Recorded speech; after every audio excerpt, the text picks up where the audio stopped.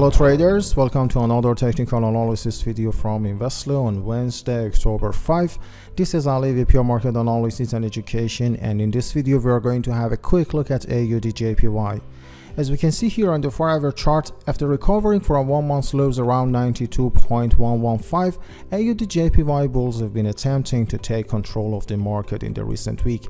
Two higher tops and two higher bottoms made by buyers led to an ascending channel as we see here. However, the pair is currently trading in a range below the 50 exponential moving average, and if buyers regain strength, another attack towards the moving average is likely. In the event they succeed in overcoming this hurdle, the next resistance can be estimated around a solid resistance zone at 94.685, which is in the vicinity of the 200 exponential moving average.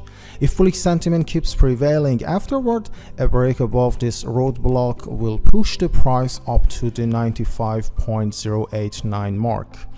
Otherwise, should the 50 exponential moving average hold resistance, the price could sideways between 93.908 and 93.201, waiting for a further directional indication. A sustained break below the range floor will pave the way towards the bottom of September 30 at 92.527. Short-term momentum oscillators indicate a balance between market forces right now with no directional signal. RSI is floating in the neutral zone and momentum is crawling in line with 100 threshold. At the same time, we have MACD bars and the signal line have been hanging out at around zero, which shows that the market is waiting to gain further momentum. That's it from my side for now. Thank you for watching and have a great trading day.